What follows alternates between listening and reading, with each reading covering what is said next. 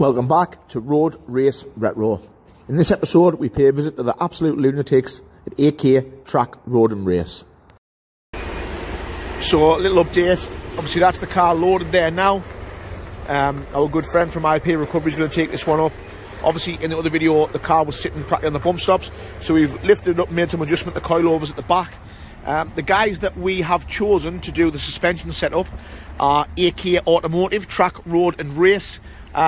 Quite a reputable company, good friends of mine that I've known for quite a long time, and Dan and Fraser at AK are going to set this one up. A little bit of background on these guys: they were predominantly MX5 specialists and built some wicked cars, some very competitive cars, and they actually run their own cars in the Ginetta Race Series.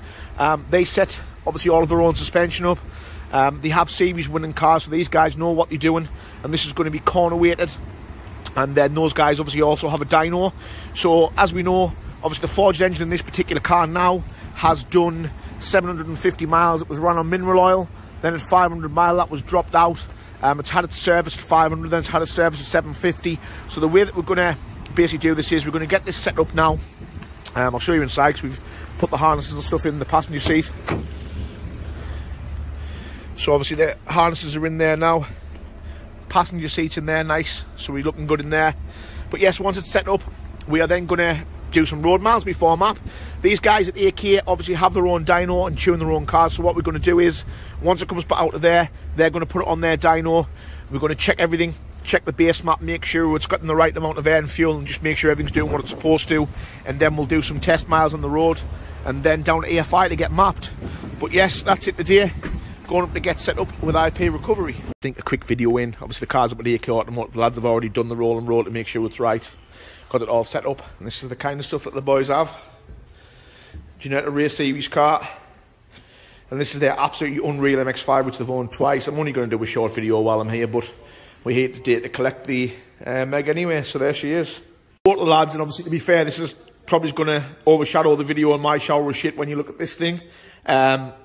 Listen, let's not mess about. I've been looking at this car for the last half an hour, and I just feel excitement in my belly. It's honestly, I've never seen anything like it. It is so rad, and the way that they built this thing is just, it's scary. You can't imagine the man hours. I mean, look at the fabrication work and everything alone. I've just asked them about this here because I didn't know what it was. And basically, this is like another electronic external water pump. When you pull into the pits for a race series, you have to knock the cars off, and what he's saying is when you knock the cars off, the water pump stall and it can cause them to boil over, so they put the water pump in there, which I didn't know what that was.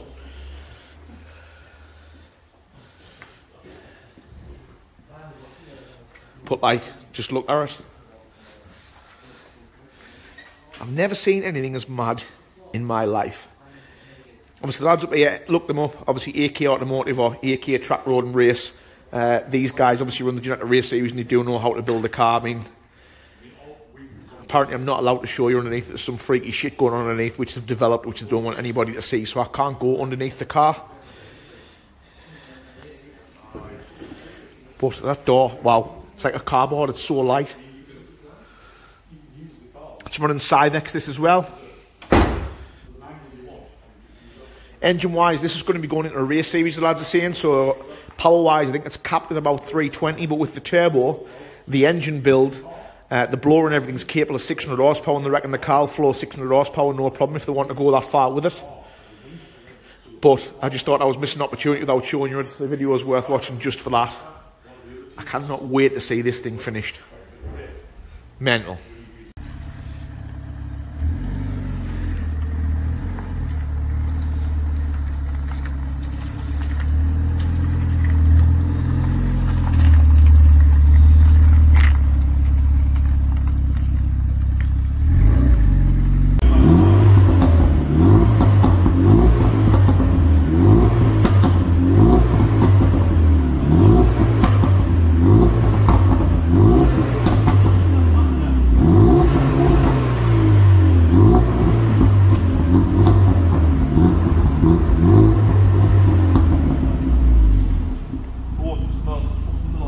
Dangerous.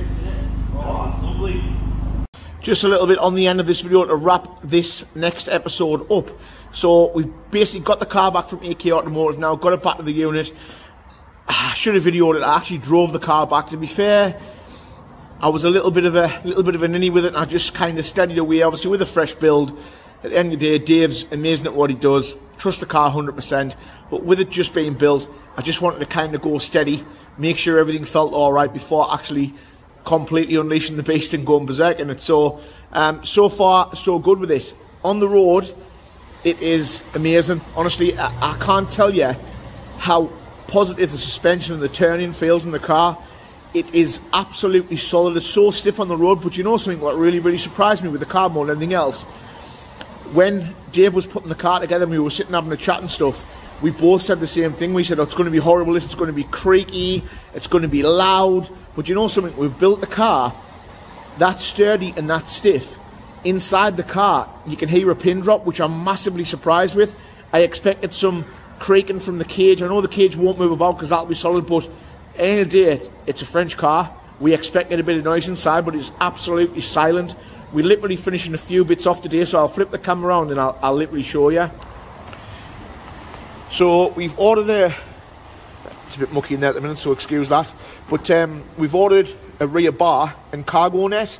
Obviously, with the way the car's set up and stripped out, we're not going to be able to run a parcel shelf, and obviously when we go away at the likes of the ring and the track days, we are going to want to carry our helmets and stuff, so we've got that cargo net so we can put stuff in the boot area and not have it rolling about.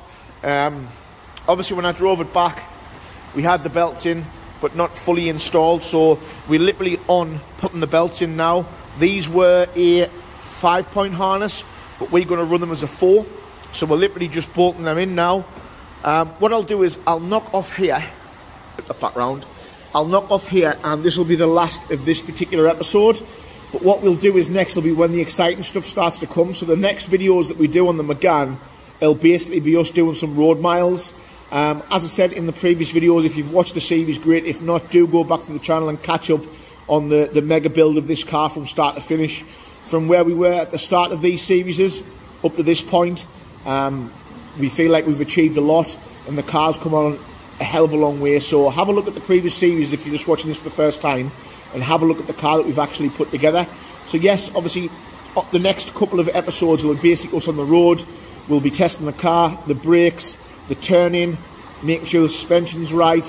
Obviously we've had the car geoed and we have had the ride height set up, but it is still sitting quite low. Don't get me wrong, once the car's on track, the ride height will be absolutely perfect, but we do want to do road miles in the car as well, so we might need to change the ride height just a little bit.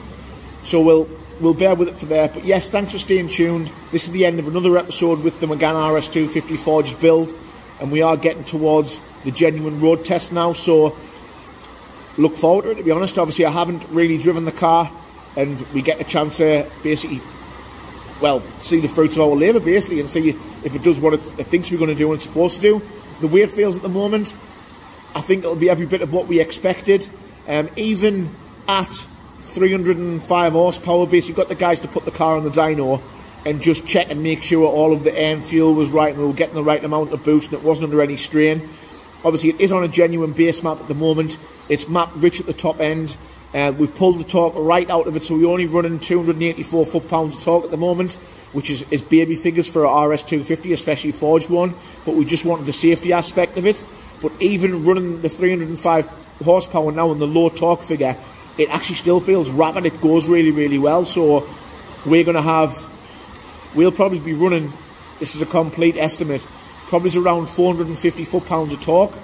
So in terms of the torque figure, that'll nearly double when it's tuned, which it'll be a great feeling. Obviously horsepower will probably be 50 or 60 horsepower up on where it's at now as well. So yeah, stay tuned. The next one will be the road. But yeah, we're happy. We're getting there now. Belts will be in today, and it's all good.